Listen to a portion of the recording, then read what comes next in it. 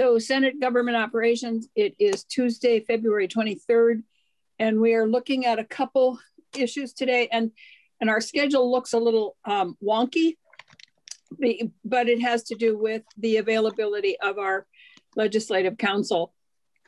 So at 1:30, we're going to kind of look through the cannabis bill, which is S.15, and we do not have that bill in our committee. It's in judiciary.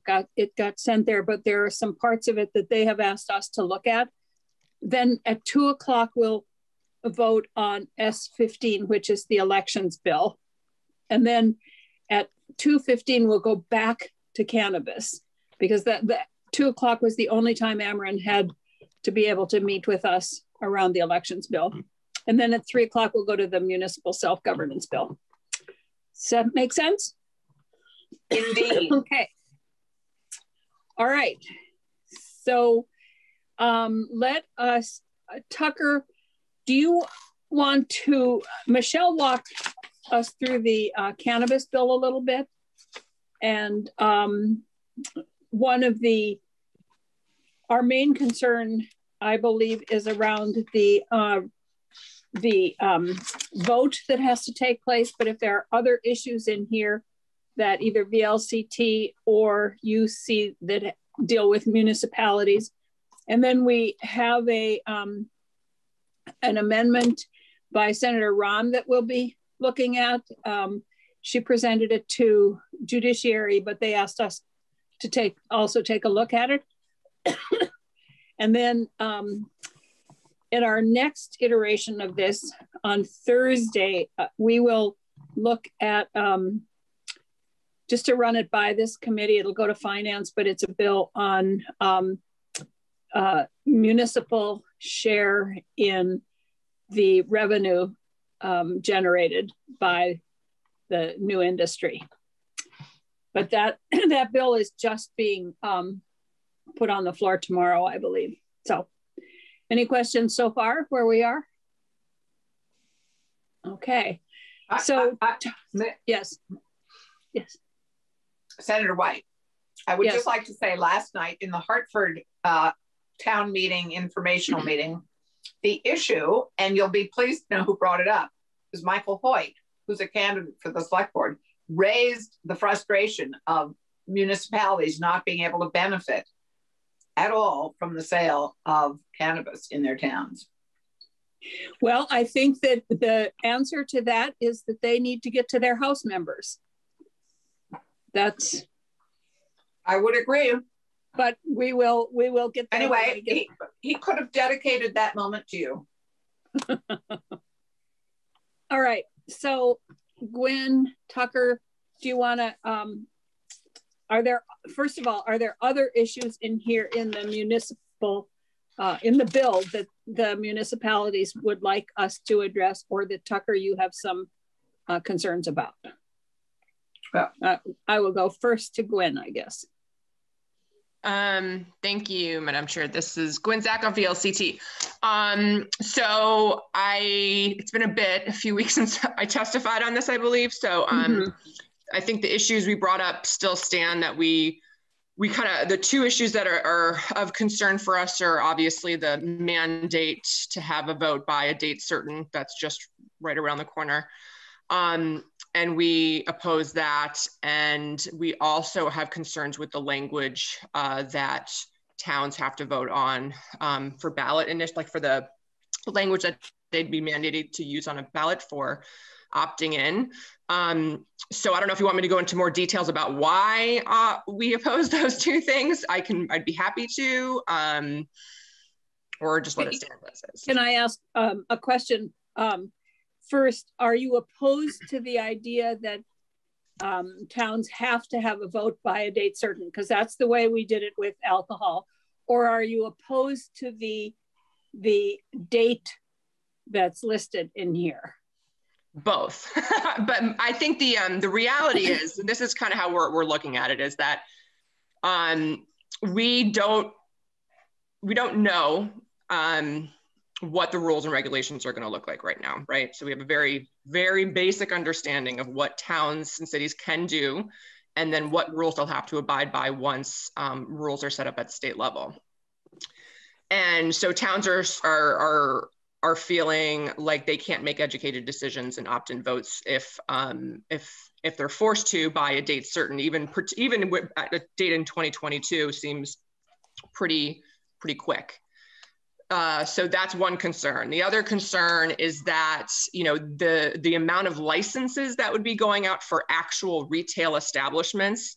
If you look at other states and how many retail establishments they have in certain regions, it's not huge, especially the highly regulated ones. Like Massachusetts would be a good one to look at, where you're not seeing a cannabis establishment in every town, nor every city.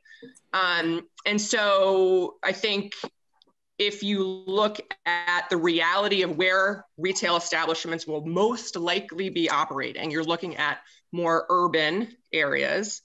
I think we can all guess, Bennington, Brattleboro, maybe Barry, Montpelier,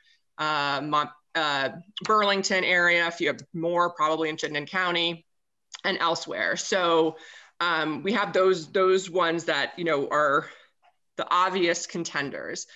The interesting thing that's happening is that we're getting a lot of calls from smaller communities, not really small communities, but we're also getting calls from really small communities that are asking things like, hey, is there a possibility that we can do cannabis in our general store? We only have a general store. And our response is, we don't know. We don't know what the state rules are going to look like. We don't know how they're going to divvy things up. We don't know if it's going to look like a Department of Liquor kind of structure, or if they're going to allow for incorporation of different things in an operation. So we just don't know. So I would tell those communities that would be less likely to host operations if those sorts of mom and pop smaller operations weren't going to be located there, to hold off. To hold off until you figure out what the rules promulgated will look like.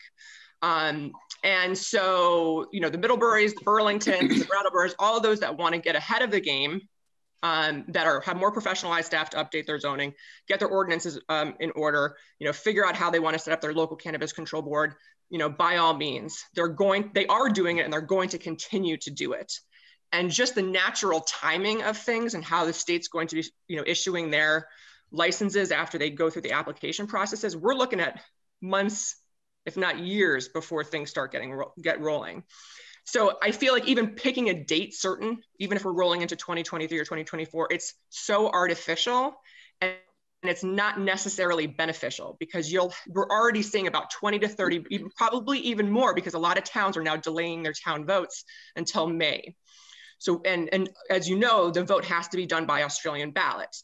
So these are very straightforward votes, and they don't have a lot of time to A, figure out what's up and down right now, and B, educate their voters, and C, we're already having confusion over what kind of operations would be allowed in certain communities. We were listening into the conversations in House Judiciary last week on this bill, and the conversations about integrated licenses, which I found fascinating, because how the conversations were going in that committee were actually diametrically opposed to the legal opinions we've been giving our communities since September, as we've interpreted S.15.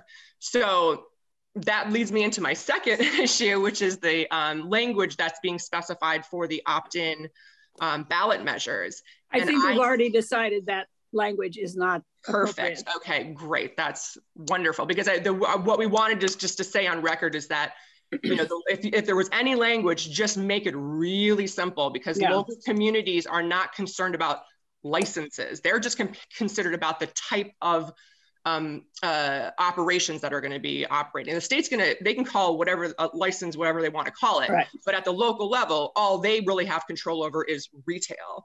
So just leave it at that. Yeah. Do you want to host retail? Great. And if you're one of those 5 communities that has a dispensary that might have integrated licenses to be issued, it's already rolled into that. That's at least our opinion, is that it would already be rolled into it, because you would have your retail, license to go, and they've already voted on, yes, we want retail, or no, we don't want retail. So I think that covers our concerns, and I'd be happy to answer any questions. So just in terms of, I'm going to weigh in here just because I spent a lot of time on this bill, as you probably all know. And the concern is that if there isn't a date certain, retailers won't have any idea where they can set up a retail shop. They won't know if they can set one up in Putney if Putney never has a vote. And so that impedes their ability to do business. And I don't know why for a small town they would hold off, because if they voted yes, if they vote no, then it's just over. If they vote yes and they only have a general store, they still may not be able to set one up there. And that's going to be the business plan of the retailer, not the town. If it says that they have to have a closed off section, and I don't remember that this is in S.15. I know we talked about it, but there can't be anyone under 21 allowed into the retail section. So they would, if they just have a general store, they'd have to have a whole separate section over there that did that. And that would be the business plan of the retailer to say, well, I sure can't make a living in this little town, in this general store, so they're not going to do it. But I don't see that holding off until you get all the rules is, because the rules are going to apply mainly to the retailer and their business plan. But those are the reasons that we put a date certain, and the date certain might not be the right one at this point. They will start taking applications in January of 2022 if we stay on schedule. And there will be no proposals before April 1st. Anyway, so Tucker, and then Senator Colomar. Mm-hmm.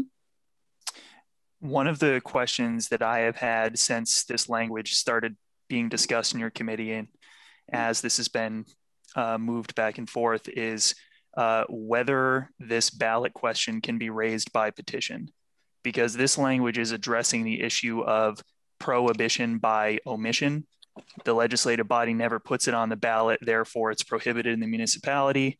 The legislative body has a tool to prevent cannabis retail establishments from ever operating in the town, right?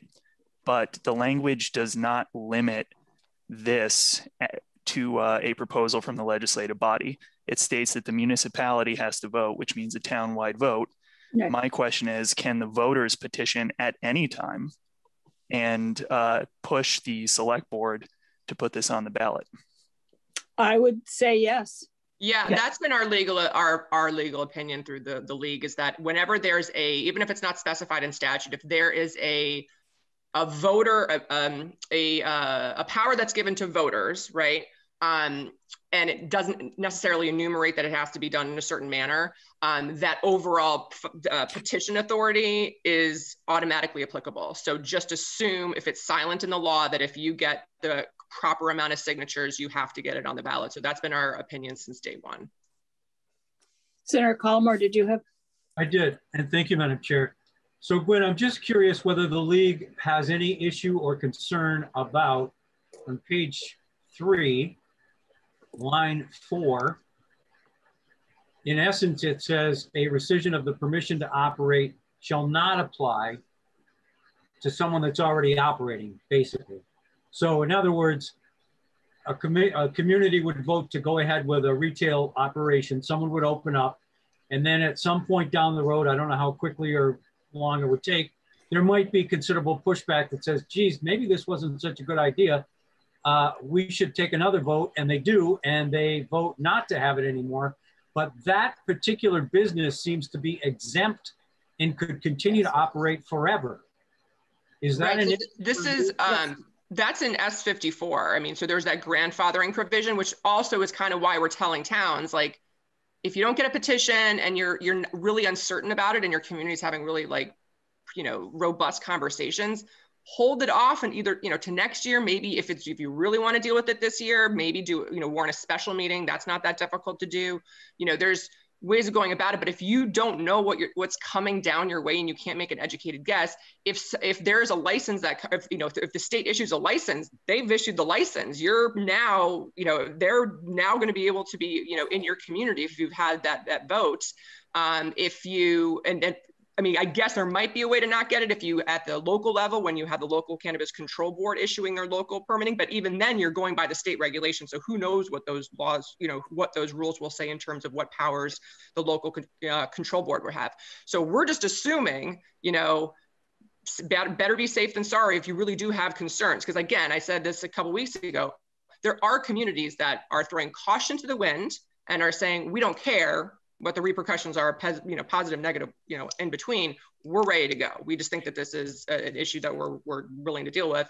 And there's a lot that are on the opposite side of the spectrum. And there's a whole ton of towns and cities that are right in the middle that are trying to figure out what's up and what down. And when you have the grandfathering provision, which we don't have a problem with that, which makes sense. It's not fair to an applicant to say, here, here's your license. And then, then you take it back from them.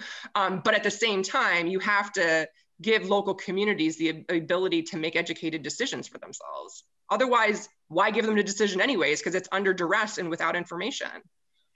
So I think that there's a lot of the same kind of fear that we saw here when we passed the dispensary bill, that there's going to be massive crime around the retail stores and there's going to be kids laying in the streets. And I think that there's a lot of fear around this.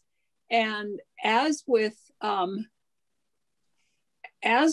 liquor licenses, the towns have the ability to not issue a liquor license if there has been a lot of fighting or a lot of selling to underage kids or things like that. And the same thing would be true here. It isn't that there are issues, they have to abide by certain rules.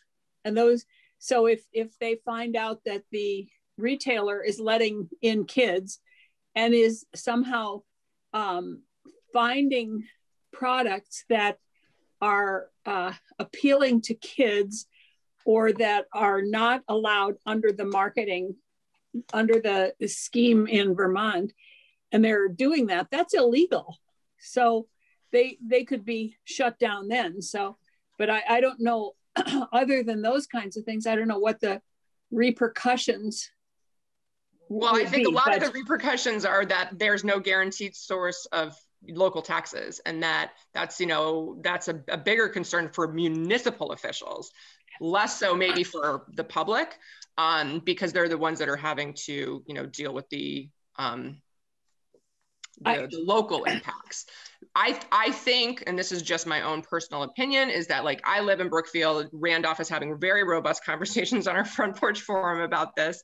And 9 times out of 10, it's about the impacts on the youth community and youth access and those sorts of things.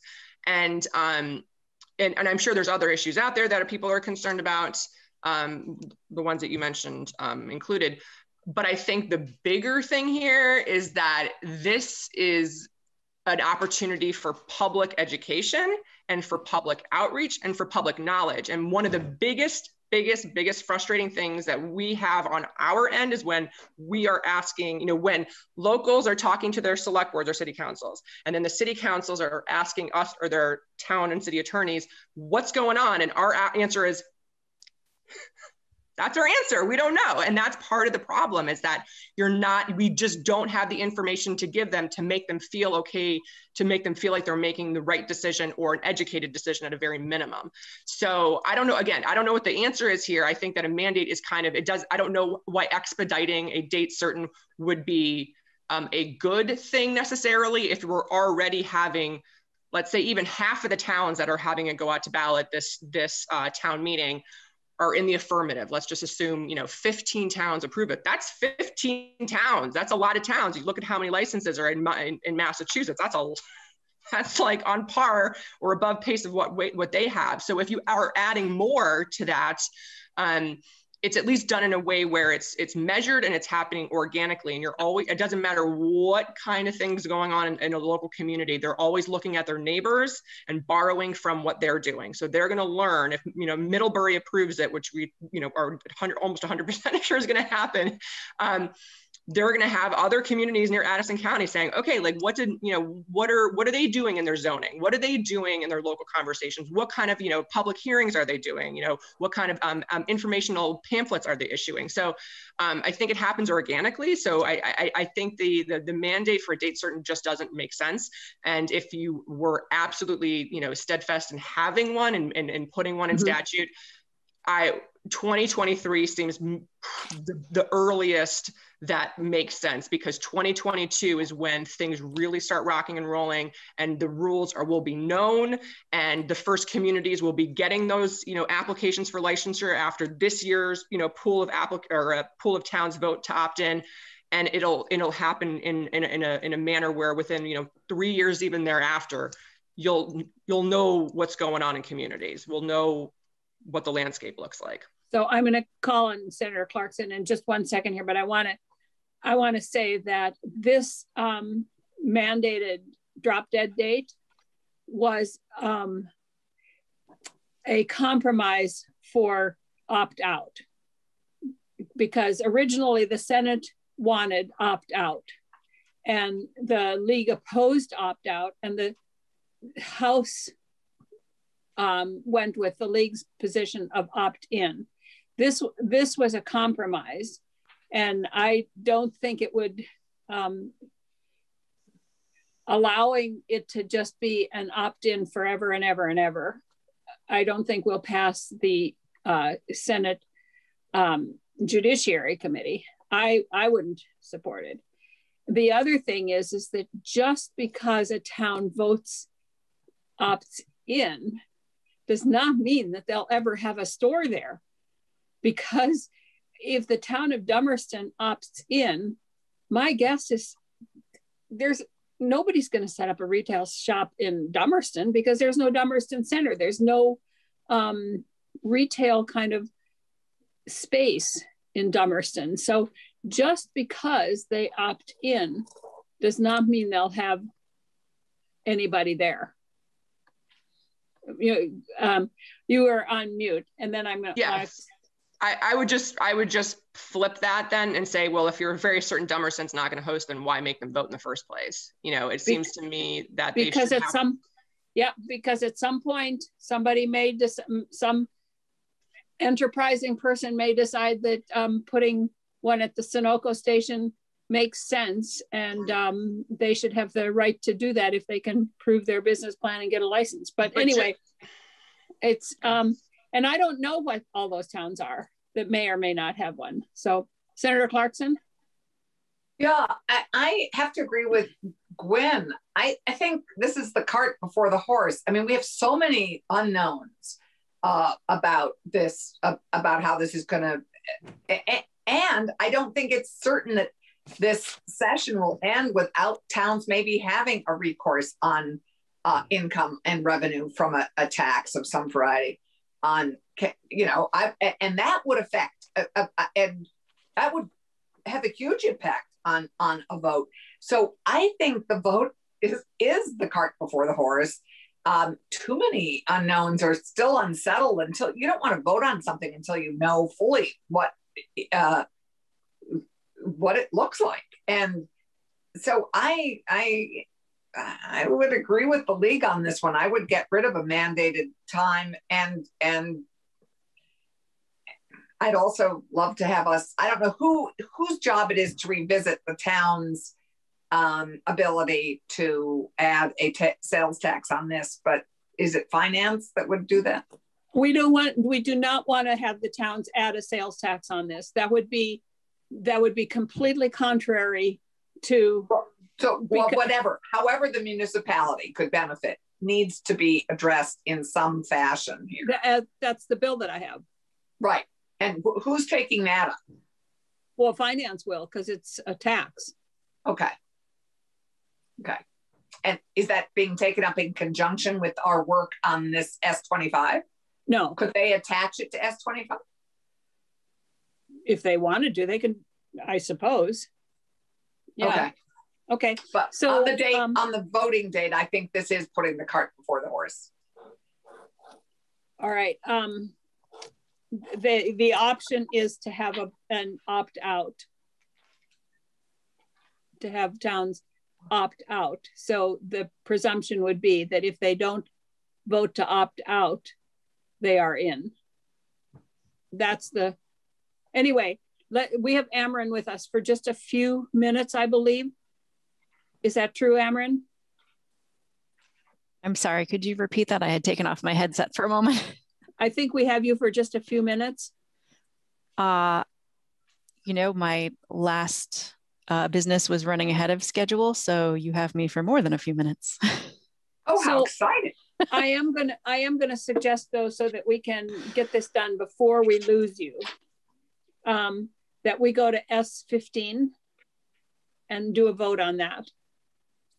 So if you want to, it was posted, the final document, and I think there were just a few changes that we had talked about. One was there were some technical changes, and then the major change, I think, if I'm right, was the addition of the report to come back around translation services. Yes, that was the one added section. So committee, where are we then with this bill, S-15? And I do apologize, and I sent it out right away because I said S-51. I had just transferred the numbers. It's okay.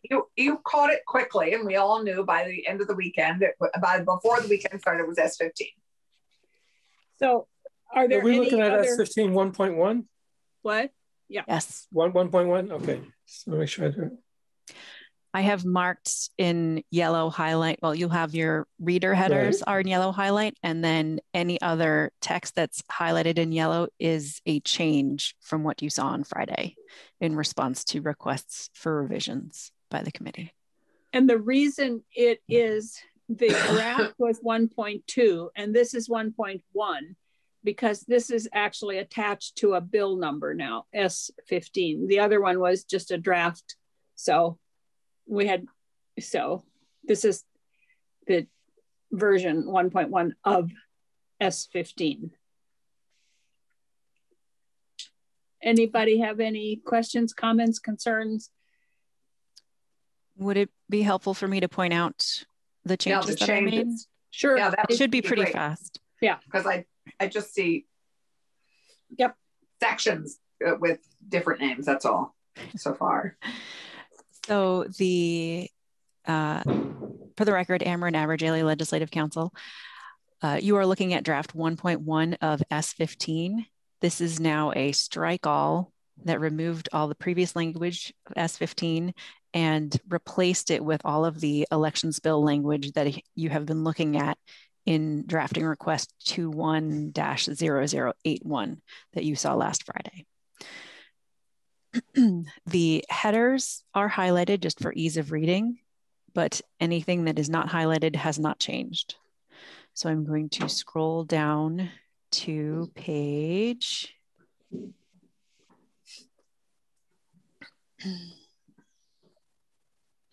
page 9.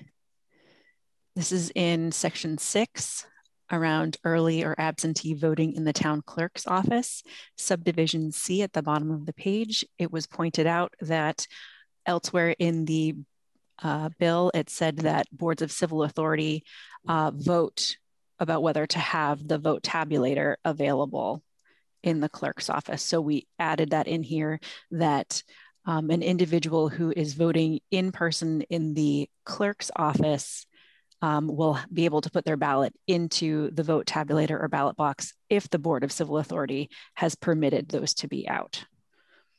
Yep. So now I'm scrolling down to page 12 on page 34. This language used to say, if a voter registers to vote for the first time in Vermont following the mailing to all active voters, and we changed the wording to the time when the Secretary of State's office generated the address file to be used for the mailing of ballots, because that is more accurate than simply saying the mailing. It's more accurate, but a little less, a little more clunky, but anyway. Yeah. Then I'm scrolling down to page 15, the provision of secure ballot drop boxes. In subsection C, drop boxes must allow for the return of ballots by voters at any time of day and must be available for the return of ballots not later than 43 days before. This used to say 45, and for consistency with other provisions in the bill, this has been adjusted to 43 days. Okay. Moving down to page 17, there was a discussion on Friday about what if there is not suitable municipal property for the location of a secure drop box, particularly where there's districts. So this sentence has been added to allow that an alternative location may be used with the approval of the Secretary of State's office. Good. Scrolling down to on page 19, actually, I did not put a highlight because I just removed something. So may I just, before we leave that section? Yes. So really, do we have to go all the way to the Secretary of State's office for that? Couldn't that just be the select board to approve it? I mean, the location of a drop box? I mean, really, do we have to go all the way to this? It does seem that it's a little. Well, I think they have to come to us, Senator Clarkson, for us to purchase the Dropbox for them. So that communication is going to already be happening between our office and those municipalities. And so it would just be in the process of them telling me how many they need, also telling us, hey, this one's not going to be located on municipal property because there isn't any available in this district, and here's where we're going to put it. I thought it was a good idea to have our office just know when that's happening. I also think it's going to be really rare, Senator Clarkson. It only applies to a few towns where this would be the case. Yeah, no, I can think of a couple actually, and all of us can, I'm sure, think of some in our districts. Senator Colomar. Thank you, Madam Chair. I'm going to agree with Will. I think Senator Clarkson also provides a bit of consistency in terms of someone making the decision. And I think if you're going to do that, the only place to do that with a statewide reference is the Secretary of State's office. I actually think that Will is right. There are going to be very few. And I brought up the example of Brattleboro. I think that there are 3 districts in Brattleboro, but when I think about it, there are municipal owned properties in each of those 3 districts. Because there's a fire station, and there's the town clerk's office, and there's a police station, and I think that there are going to be very few of those instances. Okay, as long as Will's willing to take them. I appreciate it. Okay. Yes, we are. Emran? Down on page 19, this is the section that's dealing with notification of defective ballots. There was discussion about the standard being that a postcard is mailed. And previously there was a subdivision, Romanet number 4, that I have removed. That was where it said that clerks shall use reasonable efforts within those 5 days. And per the committee's direction, I have removed that section. That's the section that said alternate alternatively, they could do something else? Okay, yes. Good. On page 20, two changes. The first one, a small one, we added in the phrase, if possible, from a different political party, as that is more consistent with the title as a whole, or the chapter. And then also per the direction of the committee, we added sort of back in that concept of using that a ballot shall be treated as a provisional ballot if a first-time voter who registered by mail or online does not have the proper identification. We included that. And Senator Clarkson. So I'm always puzzled a little bit by provisional ballots. I mean, so are they like not included in are they held aside? Are they only counted once we've confirmed the identity of somebody? I mean, how are they provisional? I mean, and what if they're the vote that makes the difference? We all know about all the races that are decided by one vote. What does it mean to be a provisional ballot in terms of its integration into the vote count?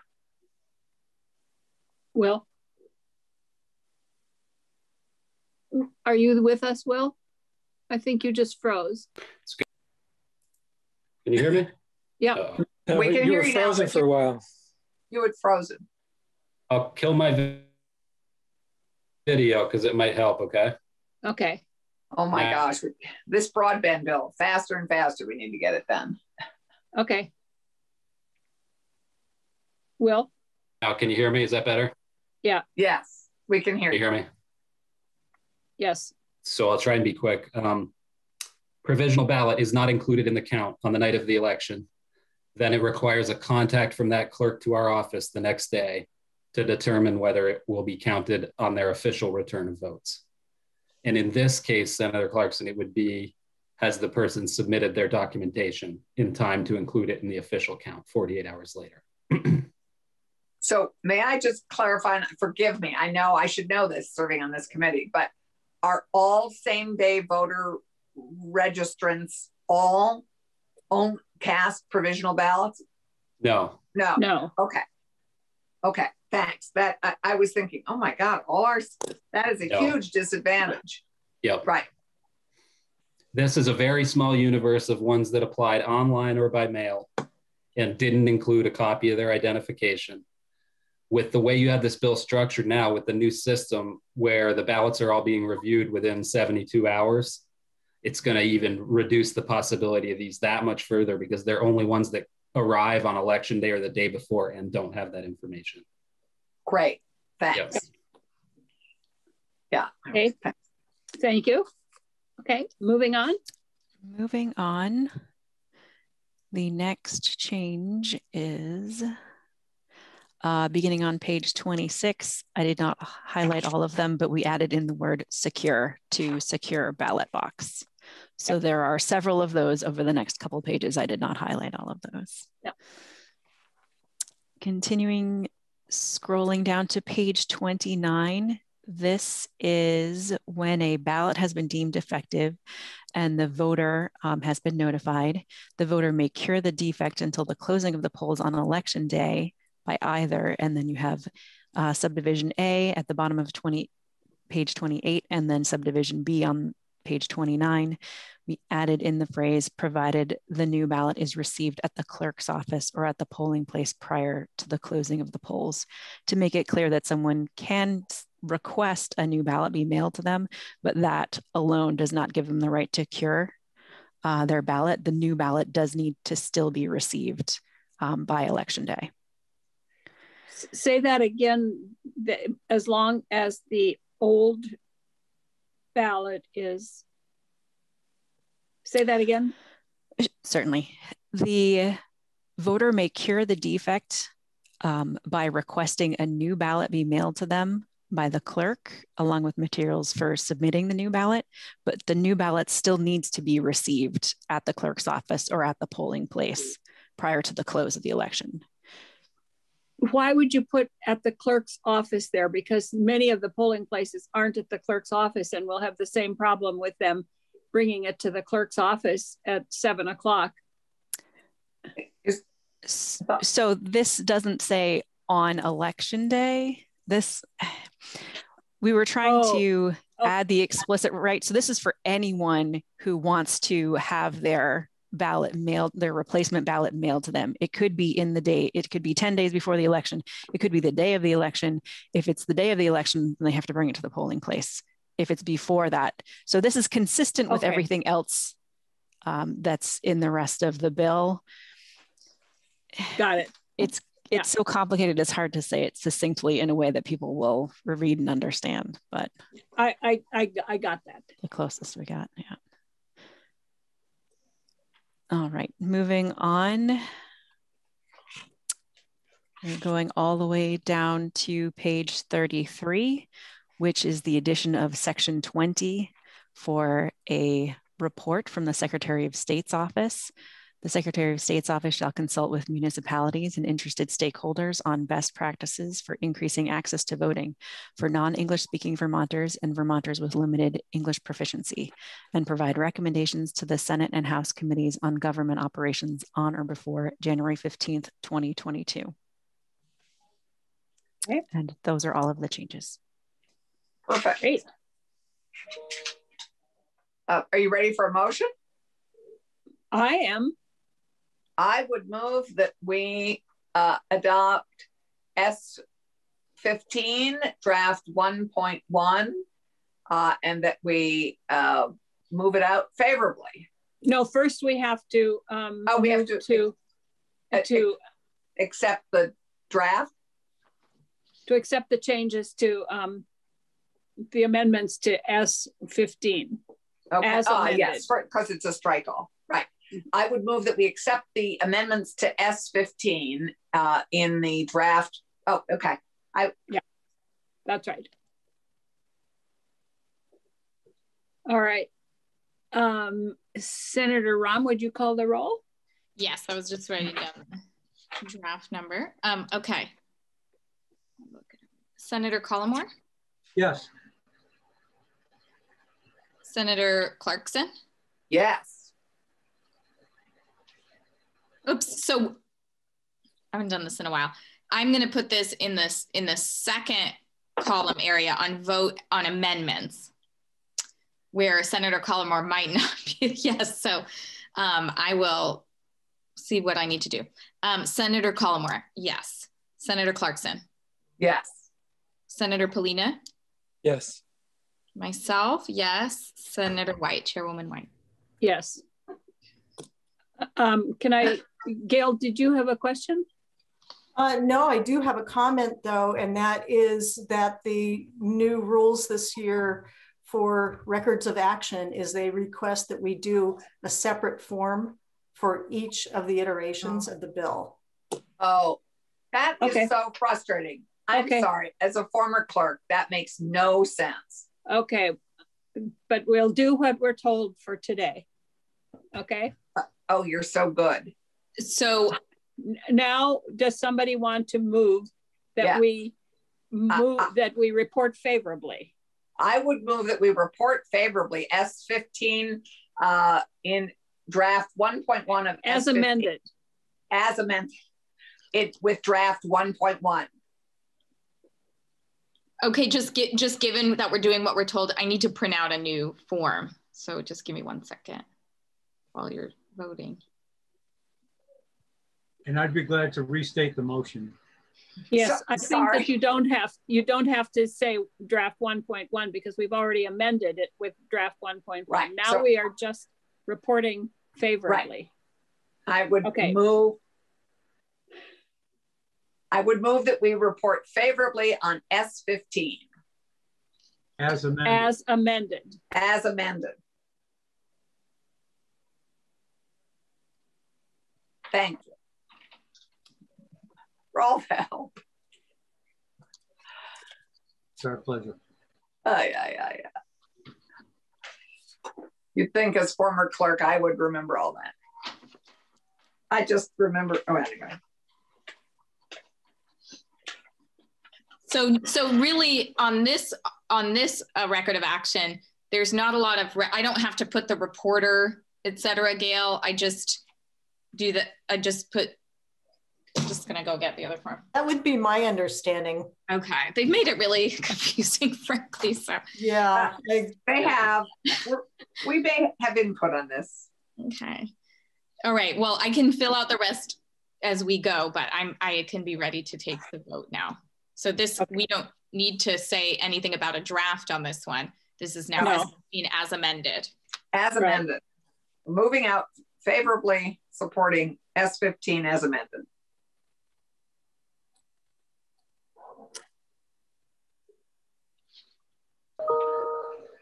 I'm ready to take the roll if you are, Madam Chair. Yes. Okay.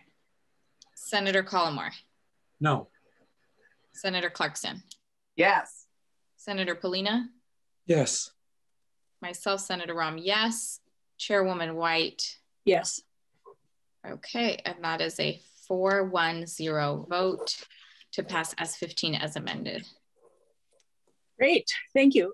Unless anybody is, excuse me, yes? And you are going to be our reporter, Senator White? I was just going to say I would love to report it unless anybody has a burning desire to do so. And in that case? And even if we did, would we stand in the way of our beloved chair? No. If you had a burning desire, I would stand aside. I have a burning desire to hear you report it. Yeah. I'm thinking of Johnny Cash on the Senate floor with the burning desire of Senator White. You mean the Ring of Fire? And the Ring of Fire, yeah. But I could see us redoing that for burning desire. All right. Can I ask a question? There is a section for amendment sponsor. Should I put the four of us besides Senator Collmore as amendment sponsor? No. Okay. I don't know why they have that. We as a committee did a strike all. Mm-hmm. And so it's, the committee did the strike all. But, okay. I don't even, I'm just asking. I'll let John Bloomer yell at us later. Okay. Yeah. That's okay. The form needs some work. Okay, so you and I can work on this. Okay. All right. Done. Thank you. Well done. And Amron, you did a spectacular job for your very first, very complicated, long bill that started with nothing and ended up in something. So thank you. Is this in fact your first full out the door bill? No, it is the longest one I've done so far. Right. So far. I have some contenders. And it was done in a pretty, could be considered a convoluted way, but so thank you. All right, let's go back to cannabis. Thank you, Will, Chris. Thanks, committee. Bye-bye. The connection, of course, is elections. All right, so Michelle, we've been having a discussion here about the hi, Michelle. Hi. Opt-in, opt-out provision, and VLCT opposes having a, well, if we're going to do it, they oppose the language and would like that changed. And but they do not support having a drop dead date at all. So we're kind of in the middle of discussing that. And then the other thing that we needed to do was Senator Rahm has an amendment, and let's see, at 3 o'clock, are we scheduled to go to the Senator Rahm? Why don't you talk about your amendment first, so we can just get that in the mix. That would be great. And Madam Chair, I'm supposed to go to Senate Education around 3 after their joint hearing to present something. So appreciate you letting me say that now. Senator White, Yes. Sorry, and maybe this is more confusing. I'm actually in another committee all afternoon. I just popped in because they're on break. wanted to see if there's any questions or anything I could help with that might have come up in the earlier discussion. And I'll circle back around with you this afternoon to make sure I catch up on everything that you discussed and see what I could do. So sorry, no, sorry to just pop in and then take off, but they were taking a 10-minute break, so I thought I'd see how it's going over here. Thank you. But so yeah, if we have questions, and I'm not sure if Tucker is going to be with us or not. I think he's also moving back and forth, and it's that time of the year. So thank you. Sure, I will. I'll stay on, and then I'll have Evan email me when Judiciary is back, so I can flip over. Okay, thank you. Thanks. So Senator Rahm, do you want to present to us your amendment? Sure, and I can work with Gail to have it transferred over to our record, but the language is on Judiciary's list of testimony from February 16th, in case that's helpful to anyone. And it has not been introduced, publicly as with a bill number or anything. I gave a heads up to Senator Sears. I was interested in this, and he asked me to testify. And since then, I have heard feedback from the social justice advocacy groups named in the legislation, and I'll get into that later, because they would like to see another sort of grant manager in state government. So the idea of behind this amendment is that it would take, well, I'll start with the big picture. As many folks know and have experienced themselves, after the untimely deaths or murders of Ahmaud Arbery, Breonna Taylor, and George Floyd, a lot of our communities began having really serious conversations about what public safety and policing looks like in the 21st century in a multicultural community, in light of what has been transpiring and what's been happening. Many of those communities have been having those conversations as volunteers without a lot of resources to help guide them when they have come up with needs to resource people to have that conversation, such as stipends for people to participate in conversations about the future of policing, or to have a professional facilitator, because these conversations can be very emotionally charged. They then are running up against municipalities that are quite depleted from the other pandemic going on, not the racial pandemic, but the health pandemic that we're in. And so, my idea was to start with a number at 20% of the cannabis taxes going to small grants for local government to be able to have meaningful conversations and processes around changes they might like to make of how they engage in policing and public safety in their communities. And that those small grants be distributed via a state entity that works with migrant justice, the NAACP, and the Racial Justice Alliance to help determine what is an eligible application from a municipality. That entity right now that's named in this legislation is the Criminal Justice Council. The advocacy groups would like to see another entity that might be the sort of manager of the funds. And of course, the 20% is very much a starting place. I know that I believe the Senate, from following as a non-senator last year, would rather see that money go to the general fund and be used for general purposes. Regardless of, sort of that sentiment from last year, I would just say, I have been talking to many communities, not just in Chittenden County, although I can think of examples like Richmond, Williston, Hartford, Virgins, Rutland, Newport, all over the place. There are individuals who want to have these conversations, and they want to center BIPOC residents in their community. But that really takes resources to do that right, and not to further harm or deplete BIPOC Vermonters. And really so that officers, stakeholders, civilians can come to the table and have a meaningful conversation. You need resources to do that well. So that's the thrust of the legislation, and I'll be happy to take any questions. Are there any committee questions? I have some thoughts, but I want to hear from the committee first. Senator Collmore. Thank you, Madam Chair.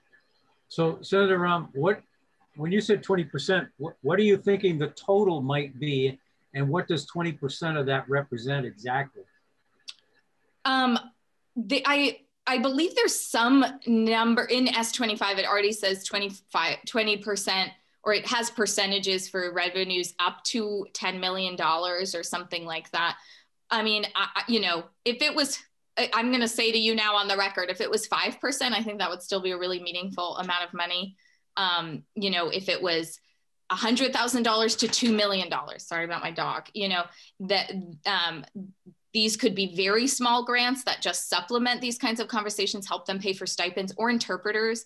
Even in Burlington, there's been documents released as part of the effort where they have hired someone to go into the police department and start to look at reforms and changes. And when he started coming out with his materials, I said, this is great. Have you interpreted them into other languages? Because, you know, that is a real need to make sure you reach the populations most affected. And, you know, at that time, they didn't have the resources, or they hadn't committed the resources to interpretation. So, you know, it could be very small grants, or it could be a large amount of money. I'm not contemplating, you know, needing more than $2 million for this kind of allocation. So it could be capped at a certain percentage. I know that we're looking at my sense from not being in the legislature for the beginnings of S20 of this conversation was that we're looking at a small amount of revenue at first, potentially to grow much larger. So I'm open to a cap, but I don't think it's a huge amount of money needed to support our community. Sorry, I just like to look at the language. It's not posted. Where is it? I had mentioned it's on Judiciary's page from February 16th. But okay, I'm sorry. I had to work with Gail. I didn't sort of prepare to put it up on our website yet, and I apologize.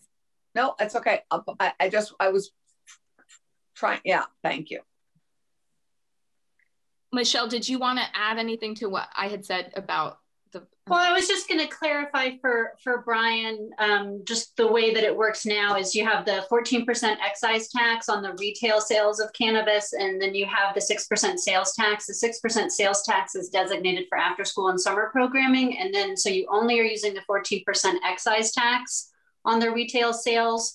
30% of that excise tax is taken off the top for substance misuse prevention, and that has the cap. The 30% for substance misuse has the $10 million cap.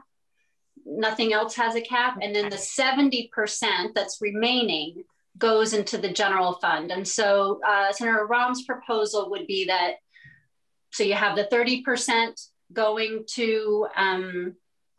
to substance misuse, and then you would have 20% going to what she has designated. And so you would have 50% of the excise tax then going to the general fund. And then last year, JFO did do a lot of, crunching the numbers with kind of a range of what they expect the revenue to come, to be coming in from that excise tax. And I can say, I don't remember exactly what it was, but it's nothing approached $10 million cap. So I'll just say that it wasn't a huge windfall. So. Thank you, Michelle. Sure. Any other questions or? Yeah, I just want to be clear, Keisha. You said that it would be the community that would be asking for the grant, not an organization. The town, the municipality. Right now it's flexible. I would imagine, I didn't want to presuppose all the sort of parameters that under which someone could submit an application, but I would imagine that a stronger application would be a partnership between a community organization and the town, with one or either submitting with a letter of support from the other. I did not get into that level of detail because I think there's a lot of possible combinations, including in really small towns where the town might not have as much capacity to hold the grant, but maybe they want to have a regional conversation in the Northeast Kingdom through the Northeast Kingdom Collective. So you might not want to say it has to be municipalities. And right now the bill, the amendment calls for this happening through the Criminal Justice Council. Yes, and the advocacy groups who I had helping to make the decision around this wanted a different state entity. Would they be open to something like the Humanities Council, you think? I think they're open to a lot of things. I think this was a specific, I just want to make sure I share that, you know, having talked to those groups, that was the one sticking point that they had right away, but otherwise we're really in favor of continuing this conversation because they see the need as well. Right, thanks. So I'm going to weigh in here. I actually do not support this amendment or in a form of a bill. First of all, I think that I would have preferred not to specify, earmark any of the revenue. I would have preferred to have 14% excise tax, 12% go to the state and 2% to the towns that are directly impacted by a retail or other establishment. So there is a connection there with what why they're getting it. We did go along with the 30% to prevention and treatment because that's directly related to the issue of substance use and abuse. So we did go along with that, and I did also. This use is not directly related in any way to cannabis. And I fear that what is happening is that I can think of at least 5, I think, suggestions right now from advocacy groups to tap into this new revenue source to earmark it for their particular interest, whether it's this or higher education, after school programs, daycare, subsidizing more reimbursements for parents for daycare. So everybody wants a piece of this revenue. And my position is that it should go to the general fund, and our appropriations committees are the most appropriate to decide where the need is. I don't necessarily disagree with a pot of money that could be used for this, although some of the language in there is troublesome to me, because there's a sentence that says communities that are transitioning away from policing would be getting priority, and I think that is transitioning funds away from policing. Well, okay, but I don't know that I have a problem with that, because I don't know that that is the answer in every community. And in some communities where they're actually putting, for example, social workers into their police departments, they might be spending more money by doing that. And so then they would not be eligible. But in any case, well, they would be eligible. That would be seen as transitioning funds away from policing as a method of public safety. But it's the police, but it is in the police department. There's a lot of language in here that I think is not clear and would be problematic for me. But my main concern is that I don't think that this money should be earmarked for special needs. So that if the bill was presented in a different way that looked for another source of revenue, I might, then I would get into the language of the bill. But as it is, I can't support it. So that's just my 2 cents worth. Well, if I may, Madam Chair, I would just want to go on record disagreeing that the idea that the war on drugs and the impact of criminalizing possession of marijuana among BIPOC communities is unrelated to the cannabis bill, and who's been most impacted by the illegal nature of cannabis in the past, who's been incarcerated, who's been arrested by the police. And now what kinds of conditions they live in that make public safety look very different for them, and what policing means for them look very different. So, you know, I would just respectfully disagree that this is unrelated. I do see that, but I don't think that this bill, and maybe I don't remember the exact words of it, is aimed only at communities where there are BIPOC populations. So if you had, that's not. This is talking about community policing, how the community sees its need for policing, and that really doesn't relate just to BIPOC populations. It's anyway, it does not, it relates, it's every community in Vermont would be.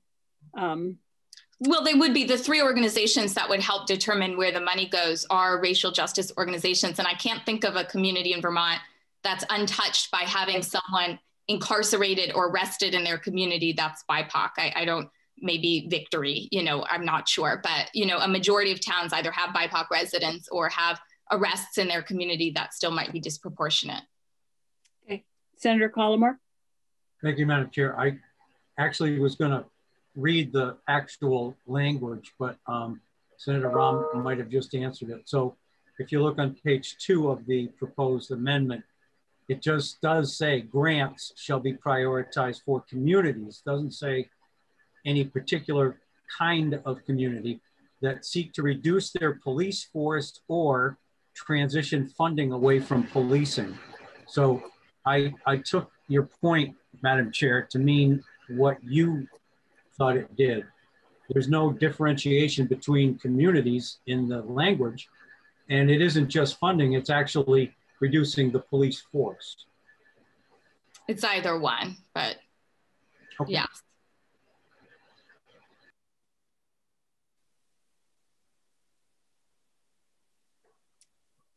So I don't know where we are.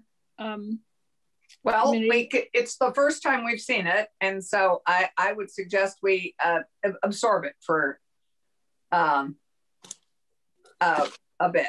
I had thought that there was some move to actually have grants that were went proactively into a disproportionately affected BIPOC community in investing in cannabis cultivation and the opportunity to benefit, to reduce the asset gap with our BIPOC community, and actually grants that would go in, for me, a little bit more productively than this into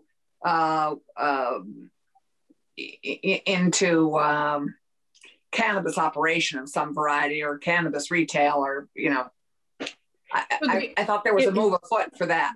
If you look at page 5 of S.15, there is the section on social equity, and there is setting up a low interest fund to be available, and Judiciary is taking more testimony on that section around setting some parameters around what it means and how it would be administered, because what we've heard is that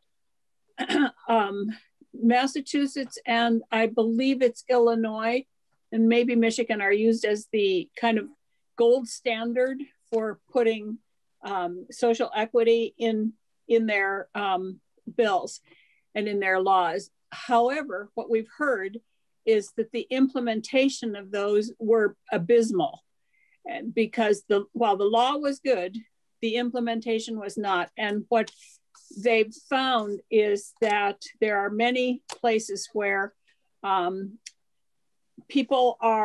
corporations are setting up a woman or a person of color as the owner, but they're just a titular head. They're not really there at all, but they're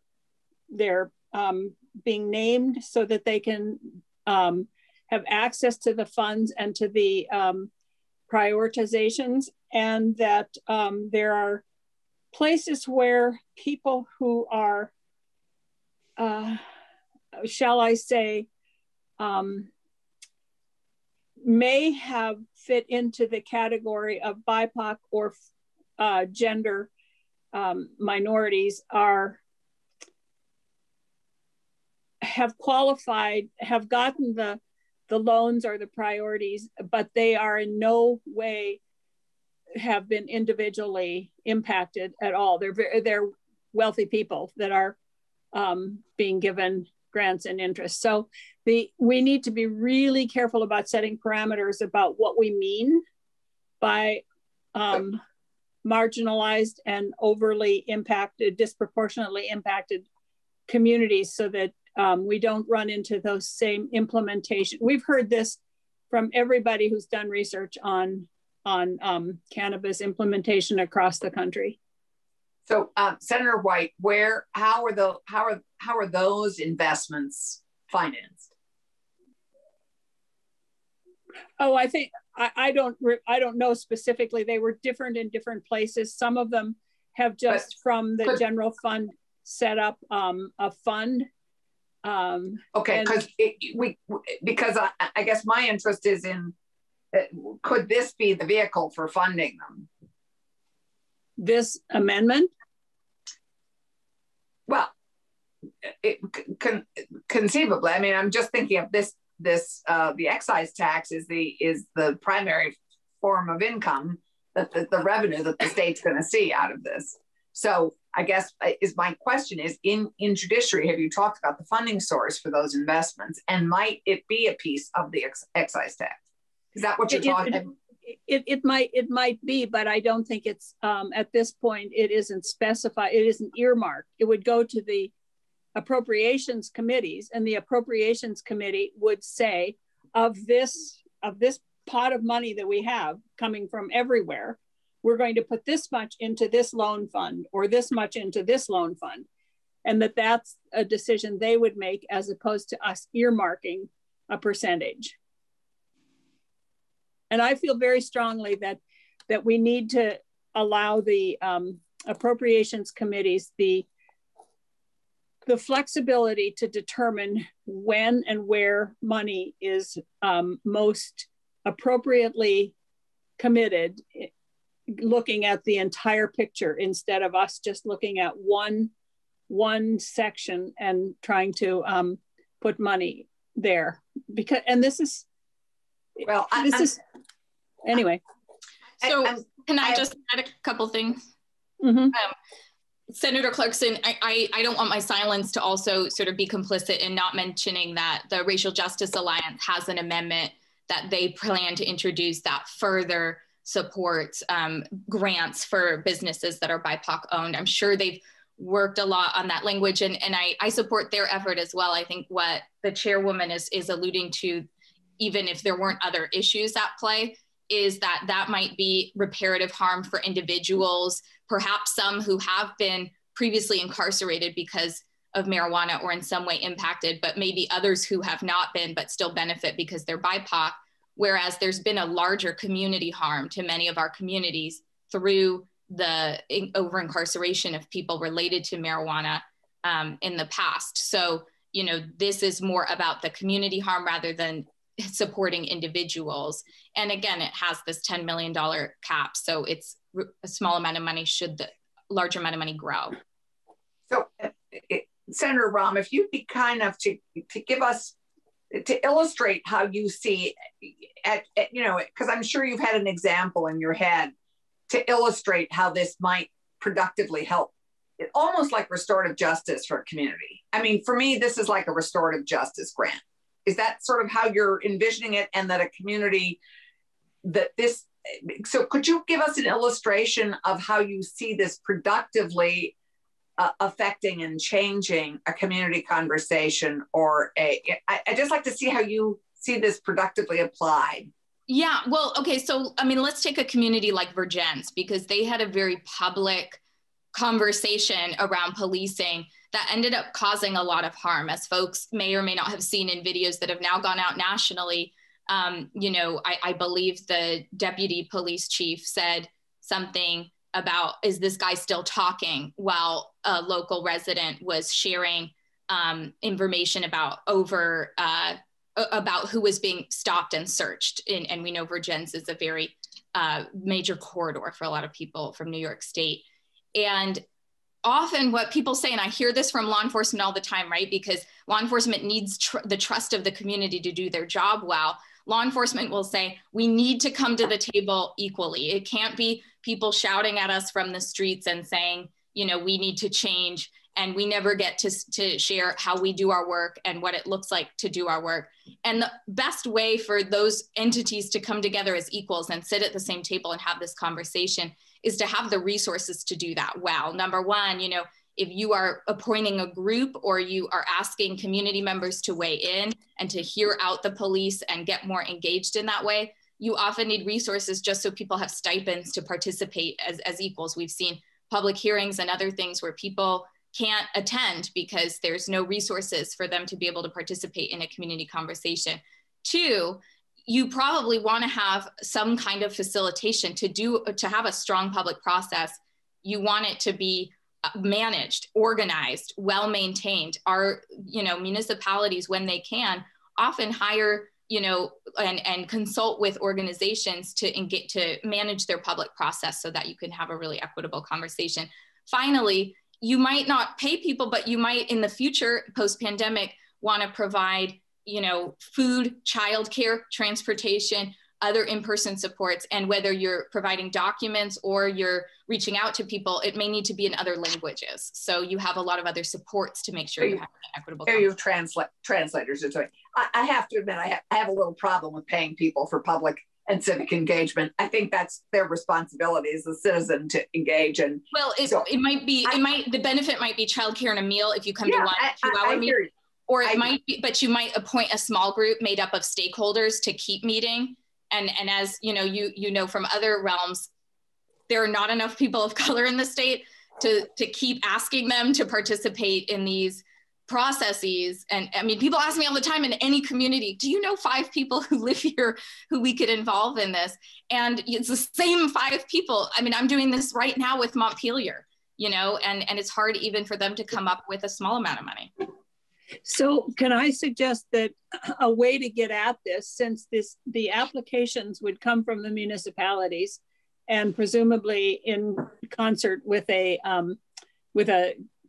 local group, whatever that local group was, or just a group of people who were concerned, that if we in fact gave 2% of that excise tax to the municipalities, mm-hmm. they would then have the resources.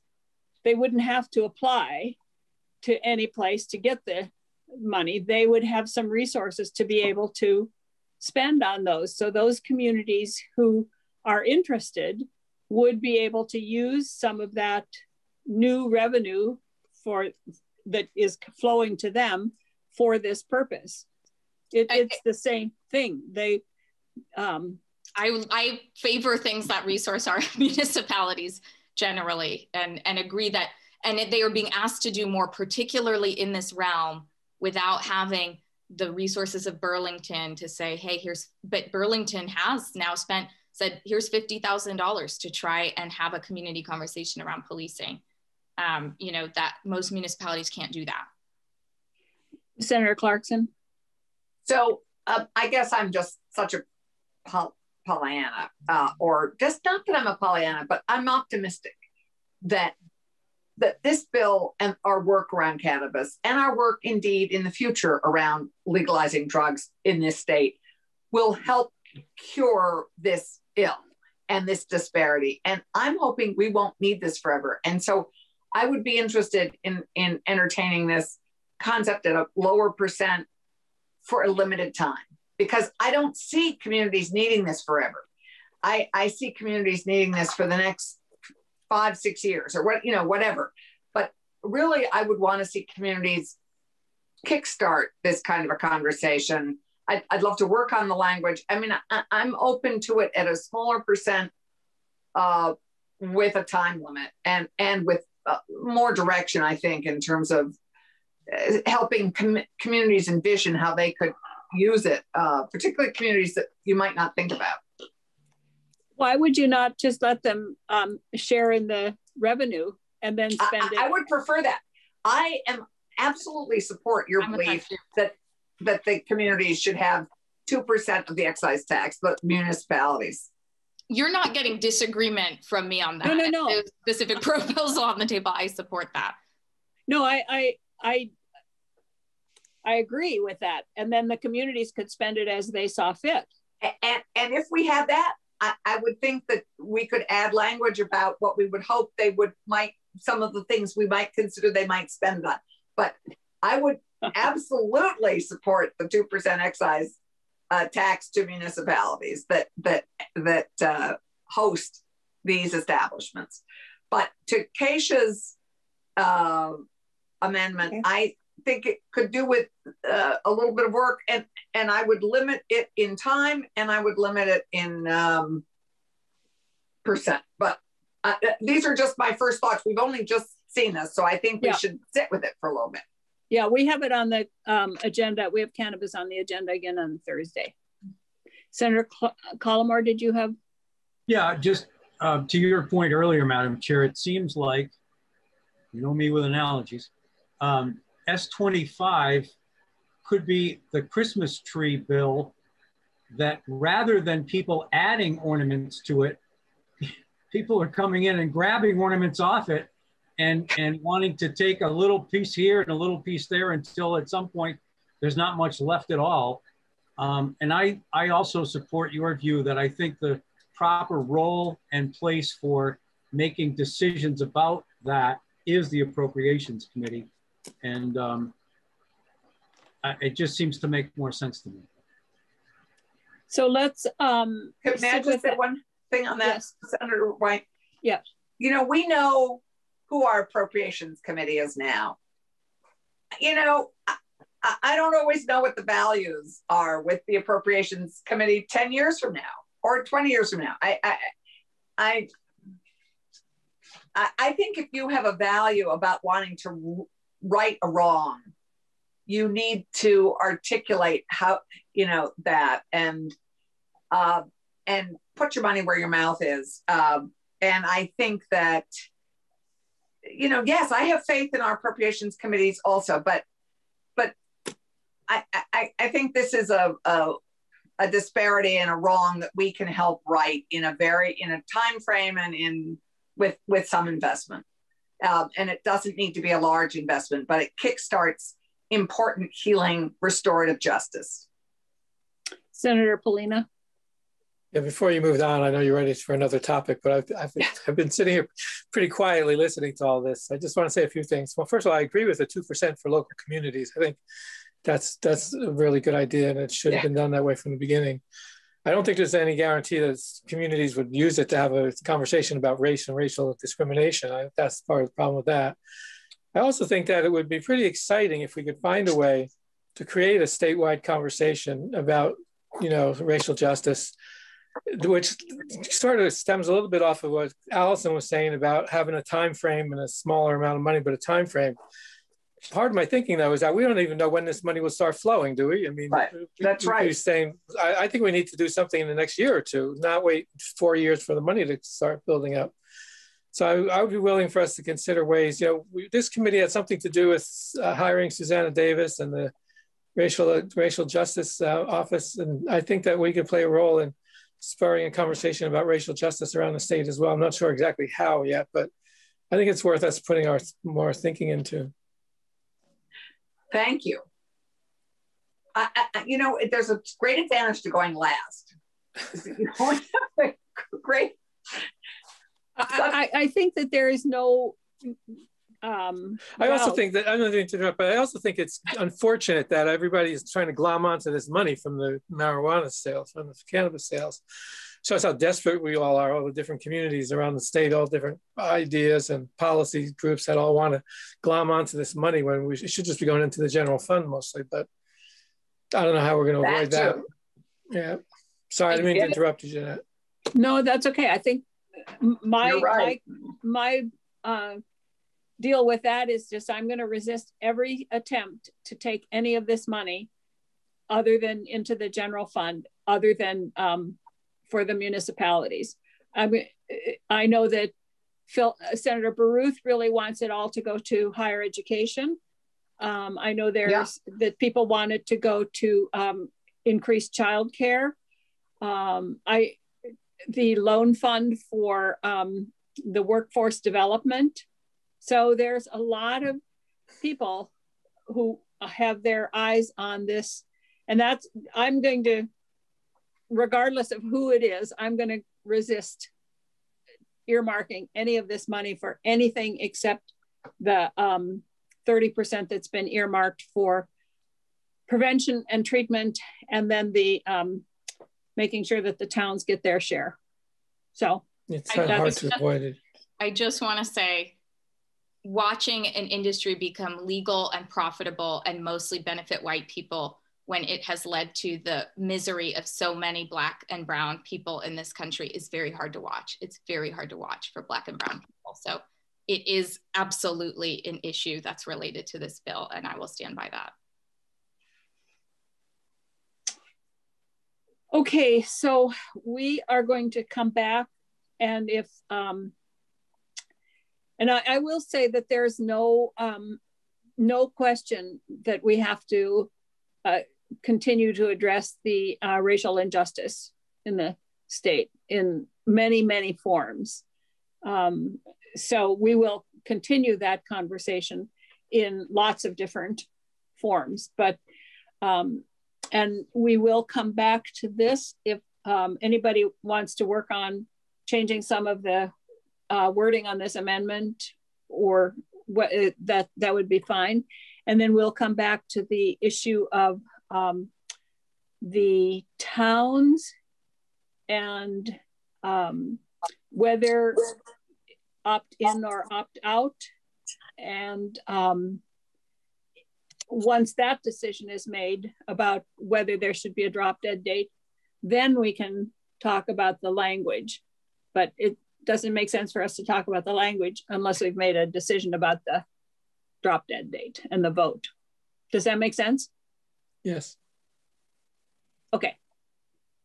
So is it an appropriate moment for a break? We can have a 5-minute break, and then we're going to come back and talk about municipal self-governance. Right. We need to exercise. Yes. Or we need food.